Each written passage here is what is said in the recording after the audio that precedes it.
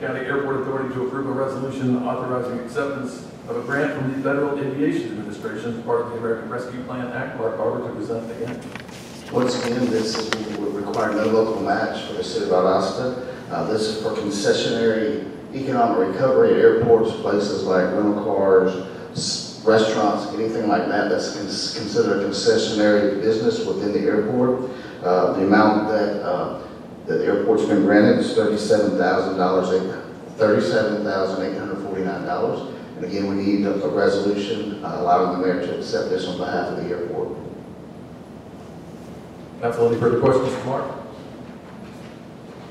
I'll entertain a motion. Make a motion. I have a motion and a second. Council, all in favor, show of hands. Thank you.